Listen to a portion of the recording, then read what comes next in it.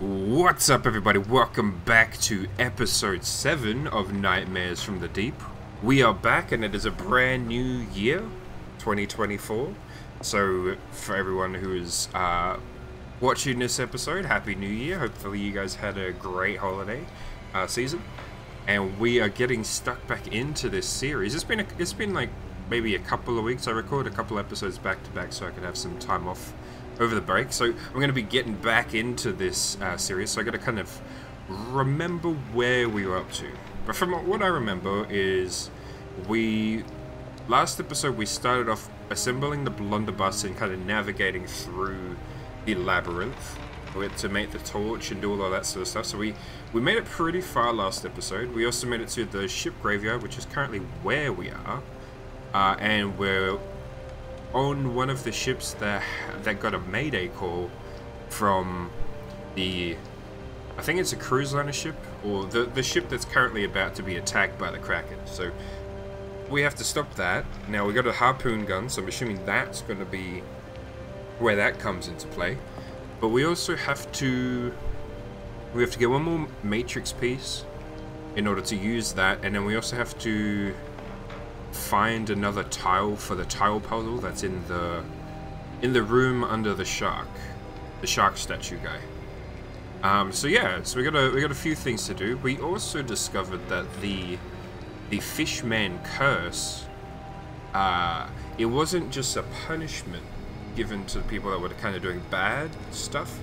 We learned that it was kind of, maybe they were just the first people to get affected by the curse, but the curse was slowly spreading to everyone.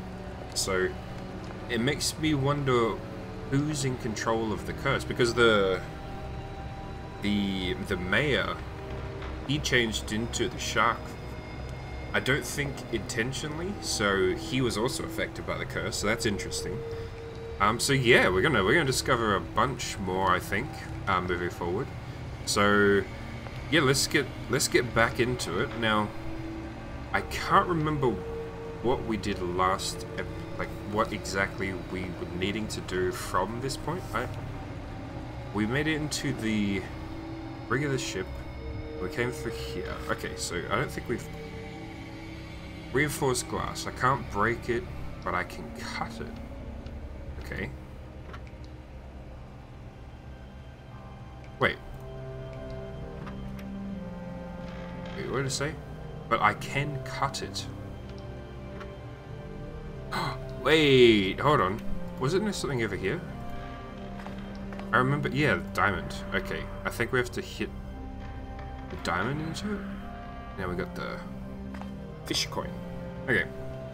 So we can also get more backstory from the chest. Let's see. Can we use this? Hey! Hey, I'm sorry. Can I have that gem back, please? It's probably worth a bit of money.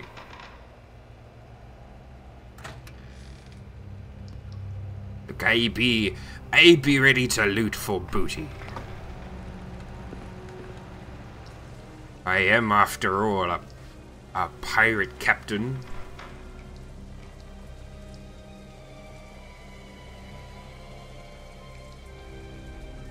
Oh, that's right. His name's Murray. I forgot what his name was. You know what? We're gonna go back. We're gonna give the coin to the chest guy, so we can learn some more background information. I want to get caught back up on the story. I feel a little bit like I'm out of the loop, so I want to get back into more immersed into the game. So let's take a couple of steps back. Let's see, remember what we need to get done. So there was the puzzle in this room. I remember that over here. So we need to get the final piece for that. All right.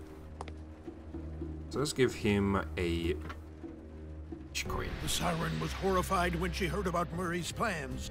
Although she tried to reason with him, the mayor was adamant. Calliope refused to cooperate with the mayor, but was violently forced into submission in a spectacular show of power that left her exhausted for centuries. The Siren created the figurine of the golden octopus. which allowed a person to command the mythical monster, the Kraken. Okay, so yeah, I was wondering where that came into play. So it's her power inside of the thing? Interesting. So she made it. It wasn't given to him by Davy Jones. Just the Siren was. Okay. Anything else in here that we missed? I think so, but this chair.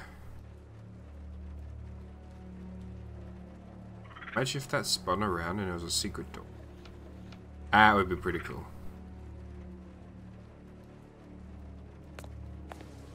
Alright, now, the thing is there anything else that I have to do around here? I don't think there is. Underground. Oh, what? Since when have we been able to do that? I could just jump around with the map? Hold on, can we do it over here? Oh my god, that is actually so good. Because otherwise we have to like click through. Oh man, that's so good. So that's an improvement from the last game, because we couldn't do that in the last game. Alright, hell yeah. Alright, so underground, we got something to do over here. Which is the book. Quick.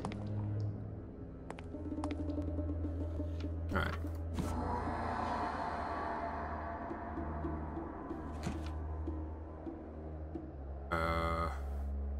I'm gonna say this goes here.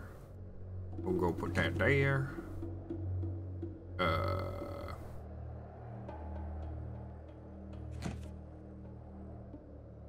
Maybe this goes here. Oh, okay. That goes there, that goes there. This goes here. Then this goes here, this goes here. No. Oh, we need this to go here. Here, here, here, here.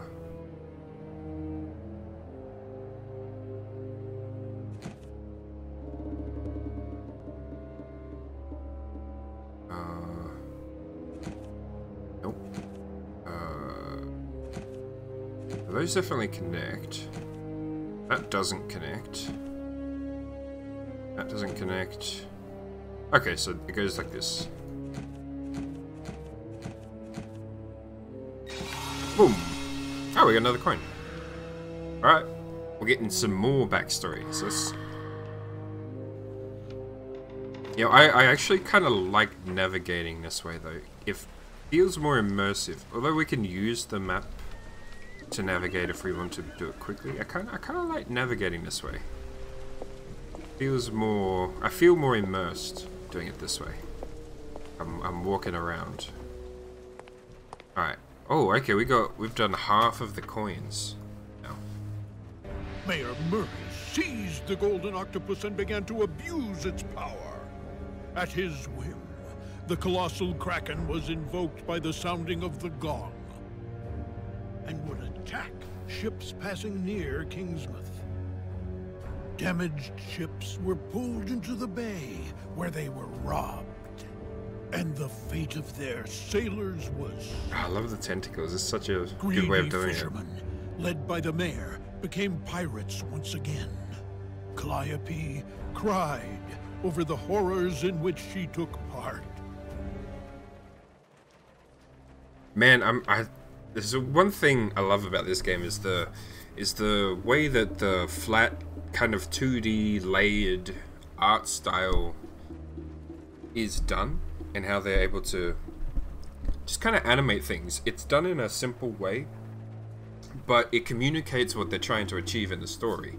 Like, that's one thing that I think, in regards to things like visual effects and all that sort of stuff, is you don't necessarily have to get it realistic to a like it doesn't have to be perfectly realistic all the time. What your goal should be is to make it believable. And kind of communicate what you're trying to communicate, and this art style kind of lends itself really well to kind of being an example of how you do that well, because the painting of the ship, they had the tentacle kind of come up, and then they just used a simple fade to the tentacle having been drawn again, but wrapped around the ship's mast and like parts of the ship, and that communicated the story really well. It's just, oh yeah, it's grabbed the ship. And that's just a really simple way of being able to do it, because otherwise, if you were to animate that frame by frame, you'd have to draw the tentacle kind of wrapping itself around, and that's a very complicated thing to kind of animate. So this is kind of like our trick to kind of communicating what's happening to the audience in a very simple way, and it saves on a lot of time, a lot of budget, but it still achieves the same thing. And I think this is a really good example of how you don't need a big budget or really high-end expensive animation to create something great. Like these games have been so good at kind of creating an immersive story and kind of showing all of that with just like simple movements and stuff. And in fact, I worked on a project recently for a client where she wanted a waiting screen for her Twitch live stream. She does live streaming, and she wanted kind of like a waiting screen. And I kind of employed some of these sorts of it was just a static. Oh, I see you. I see you. Nope. I see you. I kind of employed some of these sorts of things that I've seen in this game to create her waiting screen, and I incorporated a bunch of little hints and secrets and stuff into it. So I think if you guys are interested in seeing how to do this, I'm gonna actually maybe do a video on how I created that. But maybe I'll create something else, so I can kind of not only show you how this kind of thing is done, but I can kind of give you an example by making it for you guys over on my other channel, which is it's called the Wizard Tower. It's where I do basically I'll be having a bunch of tutorials and kind of that sort of content over on that channel, separate from the gaming channel. So if you guys are interested to knowing any of that sort of stuff and checking all that sort of stuff out, definitely go over to the other channel and hit the subscribe button, all that sort of stuff. It would be great if some people from this channel are interested in that and they jump over. But yeah, I might actually show you guys how this kind of thing's done. Oh, I thought that was clickable.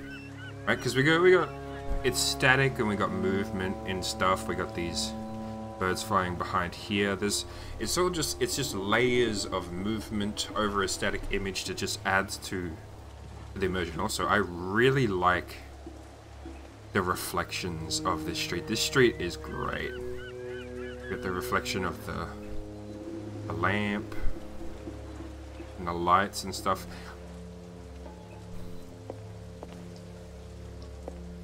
Oh, and then the little ripples. Hold on, let's go back. We had a ripple. Yeah, these ripples. Oh man, this game is just so pretty, man. Okay, let's get back into it. So, what do? We put the coin in the thing. Let's see. Anything else new on the map? I think we've missed something, so we're gonna have to find what we've missed. I'm gonna go all the way back.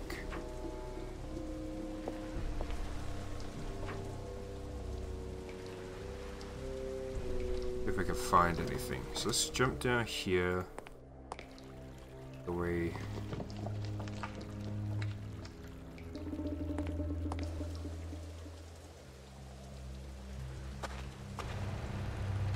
Alright, so we gotta stop the Kraken. Just go through here. G'day, mate. You're not Murray. I'm sorry if I scared you. I've gone blind with rage over the decades that I've roamed this cemetery.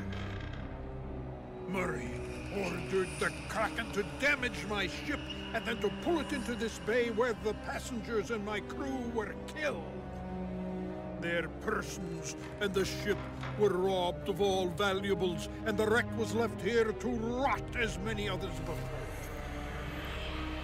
If you free the Siren, you'll bring peace to me and so many other ghosts bound to this place. Your way leads through Murray's captain cabin beneath. Help us, please. Release the Siren and break the pact. Alright, I got kind of distracted with what he was saying because I saw this and this. I probably should have paid attention because he told us what we were supposed to do. Wait, what were we supposed to do? I forgot. Okay, lucky it's here. Okay, we're gonna go passenger's cabin. Alright. I'll see you. Man, sometimes I just can't focus on two things at once. I've got Papega brain. Alright. Rotten wood won't withstand more than a few strikes from a hammer. Alright. So we need to find a hammer. Is there anything else in here? Oh, we got the bed.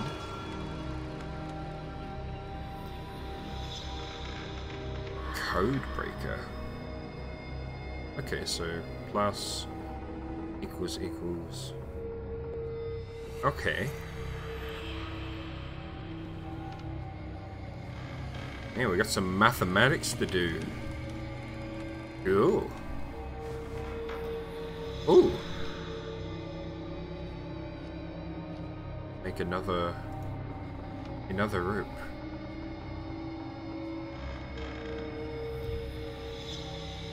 Something in there. Doesn't look like there's anything else around. Oh, wait. Spoke too soon. What we got down here? A hole that leads to the cabin below, but I need another rope. Well, we've happened to have that. Let's go. Here.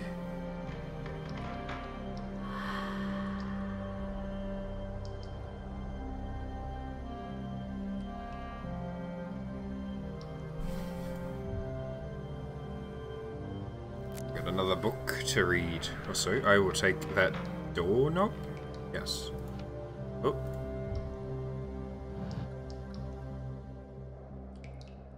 Bitter to reign in hell. Oh, hey. Give me. Alright, perfect. Centuries have passed since I sailed on the galleon as the captain. Long before I was Mayor Murray. Ever since I beached myself. Wait, hold on. Oh, I'm so sorry. I will edit that out in post. Oh, I tickled my voice box doing that voice. Hold on. I'm gonna get back into character. Ever since I beached my favorite boat to find Kingsmouth, I enjoy. Wait, hold. Was that right? Ever since I beached my favorite boat, he beached it? Or maybe it was just a figure of speech. I enjoyed retreating to my old cabin from time to time. Almost as much as I missed my galleon, I missed the good old days of piracy. A buccaneer should stick to what he's good at. It doesn't surprise me that this Kingsmouth scheme didn't work out. I even secretly participated in bringing the town to ruination. I did not know that was a word, but apparently ruination is a word. And poverty. When the time came, I seized the opportunity and proclaimed myself as the mayor. I then called on the legendary Davy Jones and struck a deal. It wasn't easy. That old sea devil is cunning as hell, but I got what I wanted. I forced the Siren to make the golden octopus. Then I became the new kind of pirate. One who could indulge in the types of luxuries only solid ground can provide, and could still rule the waves. Not a bad plan. No domination or fish curse could make me regret the decision. The common land lubber life was dull. That I would do anything to spice it up. I mean, I can understand that. To return to those good old days of piracy. So he's just actually evil. Fair enough. There be good old days of piracy. Freedom. Ooh, what have we got here? Alright, we need another piece. So we got some more puzzles to get some... I kind of found my voice after coughing up a lung and a half. That voice became easier to do. Oh, hey, we got the piece. Perfect. And we got a new map. King's Mouth. My power has its limits. Okay, so there's a range. I cannot control the Kraken beyond the nearby waters. We have to take each chance to attack the rare ship passing close to... Okay, so if they don't go within range, they won't get attacked. I mean, that makes sense. It's interesting that there's a range to the Kraken, though.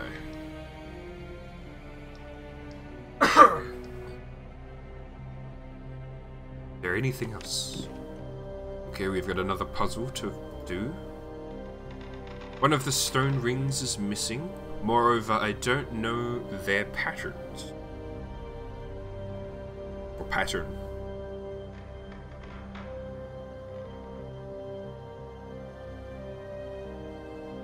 Alright. So we got a doorknob. So we gotta figure out what that goes on to.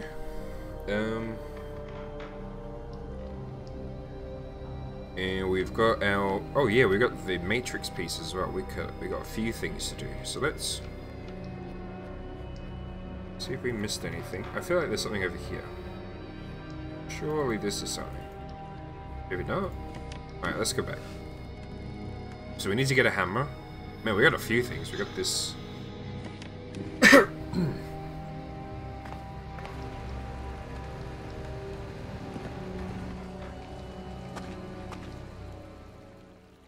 Wait, hold on. So, the map said that we needed to go to the cabin. Okay, yeah. So we did go there. Alright.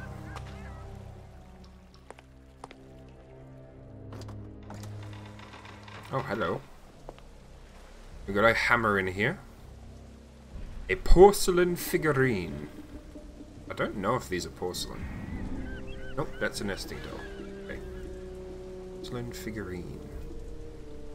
Take our cloth and... Oh wait, this is a part of it. Is this the other part? Don't know what to... I'm holding it, but now I don't know what to do with it. Okay, maybe we have to find... Oh, there we go. Aha. Perfect. Thank you. A rooster whistle. That's there. A stethoscope. I saw that just before. Where did I see that? I swear I just saw that. A ball of yarn. Right there. A monocle. Right here. An apple.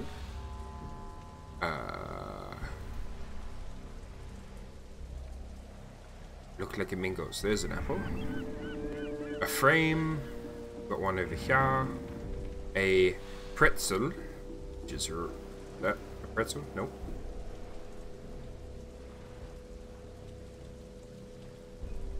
There it is. A purse.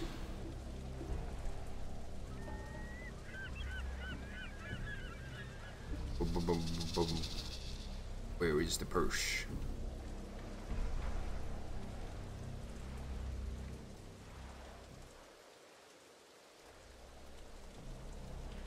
This one. Ooh, we'll come back to the purse. This one I saw here. A bow right here.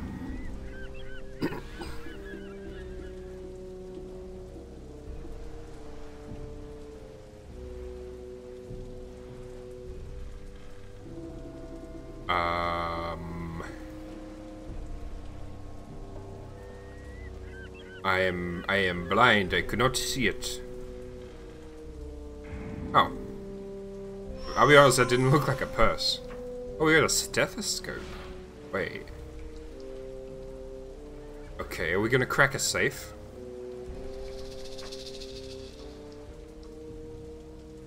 Alright, let's go back.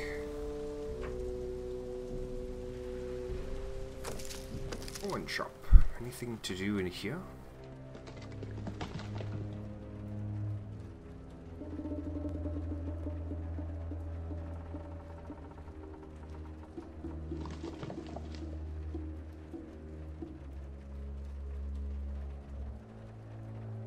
Nope.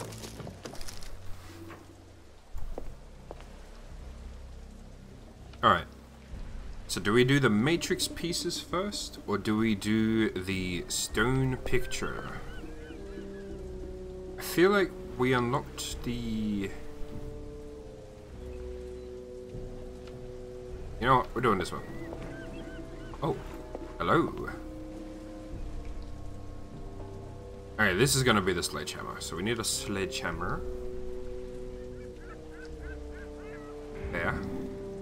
A fishing net right there. A putty knife. Is that what this is? That's a can opener. So we need a can.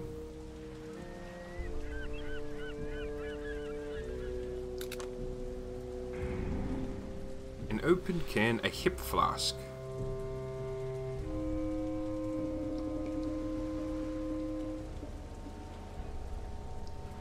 Something's there, but need to melt the ice inside.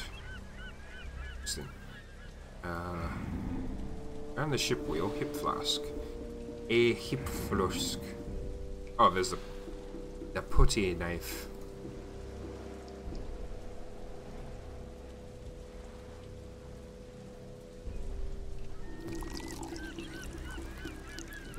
Ah, a squiddy. A pearl. We need a shuck. What's this? Shuck the clam. Get that pearl. A seagull. Oh, clicked off. Seagull. A starfish.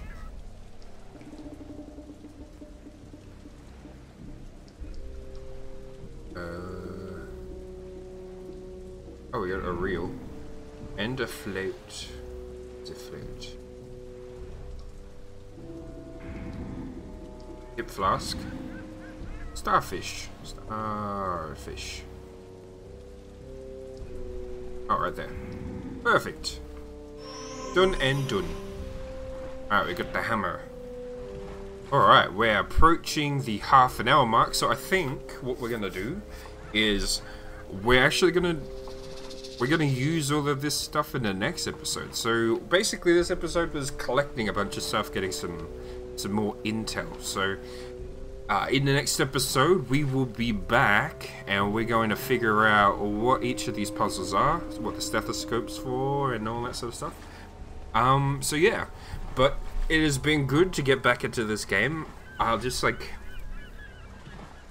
re-immersing myself into this game. It feels like it's been so long since I played it, because I've just been so busy in the past couple of weeks. Oh, I see you. I see you. Alright, we're getting somewhere with these birds as well. But yeah, this game has inspired me a lot, like this game and the previous game, with some of my more recent work that I've done. Like, you guys might notice at the end of the at the end of these videos I have like a kind of motion end title, like end card screen thing. That was kind of inspired by these games. I wanted to make some kind of moving thing, but I've taken it a step further in some of my more recent projects. So I'm gonna do a tutorial video, maybe like a breakdown video on one of my more recent projects I did for a client, to kind of show you guys how you can go about making these sorts of things yourself. Because if this game came out in what, 2013? And you could actually achieve a lot of this stuff for yourself in game engines like Unity or in After Effects if you just want to create an animation and that sort of thing. You could do a lot of this sort of stuff, and you could even make it interactable. In fact, you know what? You could probably also do this in PowerPoint, I reckon. So I might put together a tutorial on how to kind of create these sort of motion scenes and stuff. If you guys are like inspired and you want to take it just like kind of try this out for yourself, because especially with AI, which is what I've been using in some of my recent projects to kind of create some of the visuals. You could use AI to create visuals, you could draw it yourself, you could model it in 3D and create renders, you could even do like a collage with photos and do it in Photoshop or whatever. There's so much potential with this style. So if you guys are interested in that, I have a second channel which is where I do more CG related stuff. I'll do tutorials and kind of break down some more CG work, and it's a little bit more, I guess, educational than what I post on this channel. So if you're interested in that, there'll be a link at the end of the video, which is to my other channel called The Wizard's Tower, where I have all of that sort of content on there, and I'm going to be posting more as well. So if you go and check that out if you're interested. But yeah, if you guys are enjoying this series as well, leave a comment down below on what your favorite part of this series is. Have you played it before? All that sort of stuff. And I'm gonna actually put out a question to you guys. Which out of the locations so far, and I'll bring up the map, which location is visually your favorite? I'll be interested to see what you guys think. For me, I would have to say it's this promenade with the reflections and stuff. I just love the combination of the greenery, the lighting, and then the reflections and stuff. I think this is just so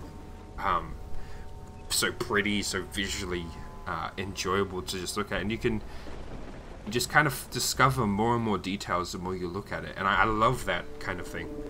Like for example, the anchors as the what do you call it? The lamps, street lamps. So can I ring this? I can. See, like little details and stuff. I love that sort of stuff. And we have the lighthouse, always kind of visible, showing us where we need to go, what our goal is, and all that sort of stuff. So, like, this probably my favorite. But what is your favorite? Leave that in the comment below and let me know. But yeah, I think we're gonna end it here, and we'll be back in the next episode to figure out all of these puzzles and stuff, and hopefully we get to fight a kraken in the next episode. I feel like that might come a little bit later. It feels like end boss type territory. But yeah, we shall see. But until then, thank you guys so much for watching, and I will see you guys in the next episode. So, thank you guys so much for watching.